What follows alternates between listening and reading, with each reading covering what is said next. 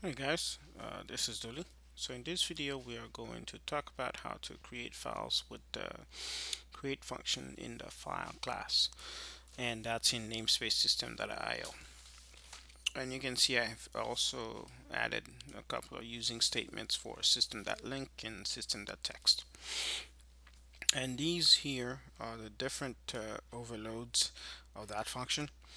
It will just take a path. It takes a byte count, takes file options, and here it takes file security options. Okay, I have two files here. One, actually, this was for testing. We don't need that. That's what we're going to be creating later on. So I have the file options. These are the different options you can create a file with. And I have lines here, which is just random text. I'm going to read the lines and then try to create a file with that. And you can see I've initialized some of the paths and encoding for UTF-8 and the paths to write to. I have a couple of functions here that you've already seen. This will read all the lines in a file and then give me an array of it, a list of it, a list of the lines, and this would read all the text of the file and just give me a string that represents the text in the file. So what I want to do is just read this file, read the text content, get it as a string, and then create a file and write that information into it. So let's create a function to just be able to create a file from some text.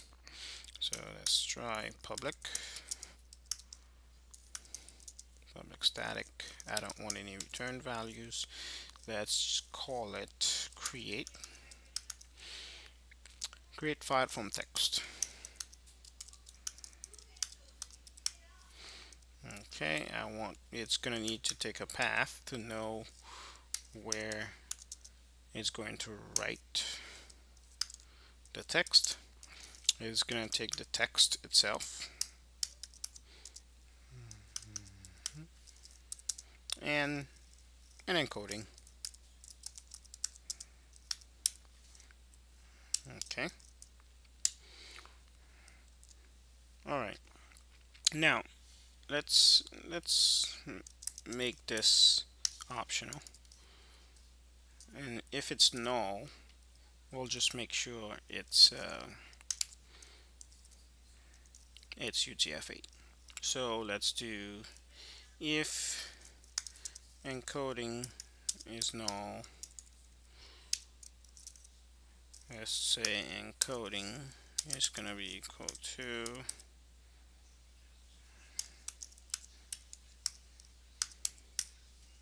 alright, so we took care of that.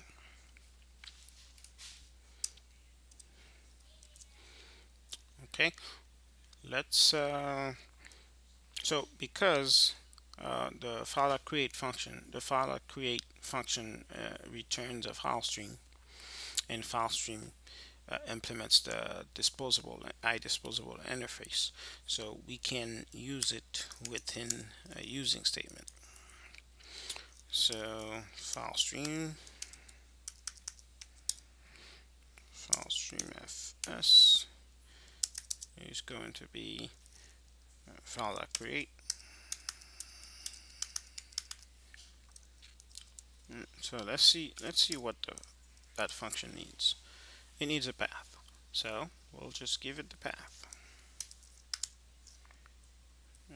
Okay, let's close that paren, open the angle the brackets here. Now what we need to do is write the text of that file. Now what we need are the bytes. So now let's get the bytes for that text. So what we can do is just define a local variable, let's call it bytes, and using the encoding provided we can get the bytes for the text. Okay. Okay.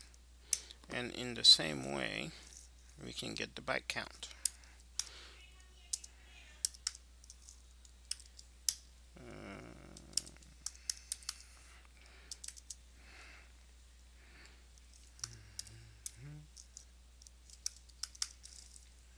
Okay, we can do that for the text.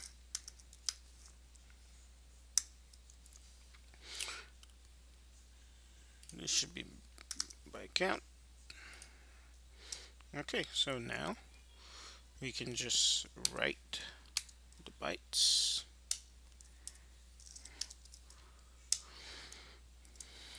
Okay, we need a byte array, bytes. We need an offset. Yeah, we just want to start at the beginning, and we need the size, and that's the size we got over there. It's a byte that count, byte count. All right, so we got that. So now we have a function that creates a file from some text that we provided, and it creates it at the location we provided and using the encoding that we provided. So let's go in here and try to call that function. First of all, we need the text, so that's where we're going to use these functions here.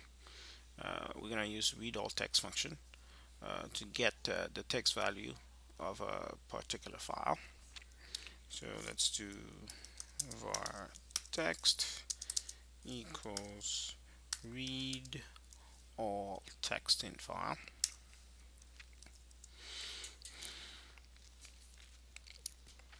And what we want to read, let's read the option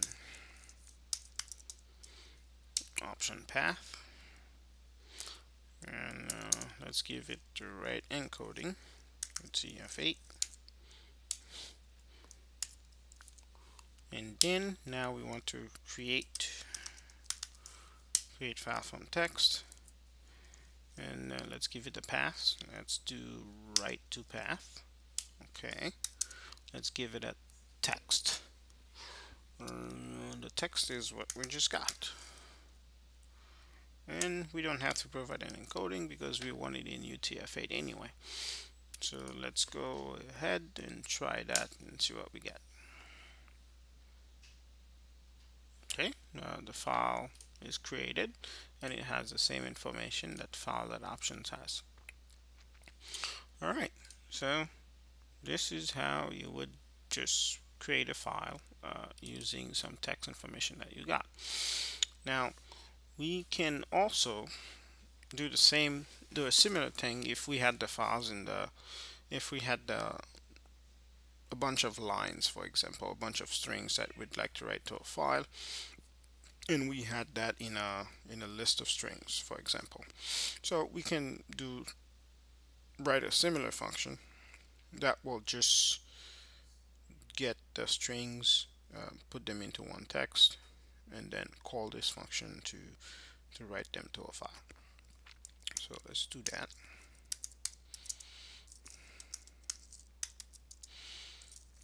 We don't need any return value here either. So let's create file from lines. Okay, similar thing here. Let's give it a path. Okay, it takes a list now. A list of strings, which are the lines. Let's just call them lines. And we can do the same for the encoding. Sure, why not?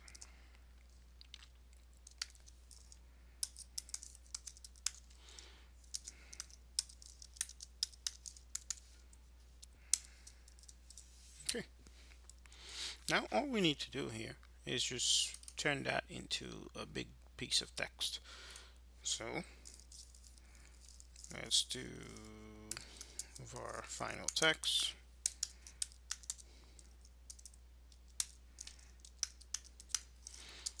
and let's just start with string dot empty. Okay, start with empty string. Now we're just gonna collapse the text in that file. So for each line in lines, we can do final text plus equal. Let's do some interpolation here. Okay. Now let's get the line and just add a return after it, so it just goes to the next line. Okay. Now we have that. All we have to do now is just call the create file function, file from text function. Let's give it the path.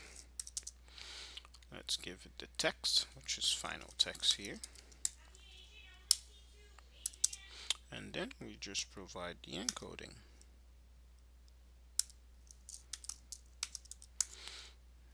That was en. Okay. Now it doesn't matter if the encoding is null here because the function will take care of it. Now let's do the same thing by getting the lines.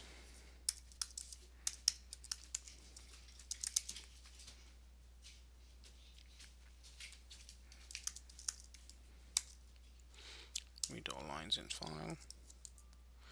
And let's get the text path.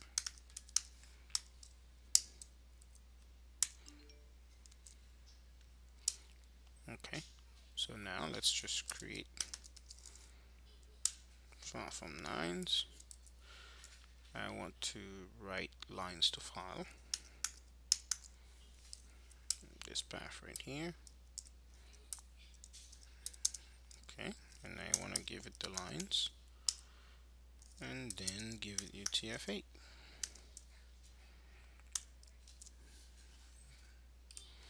So let's do that and see what we get. Alright, we got to create lines, and here we go. So as you can tell, it's fairly easy to create files in C#, and in this case we've just used this overloaded the function, but you can use the different other ones as well. You can look into the file options and the file security. So if you have any questions, just send them my way.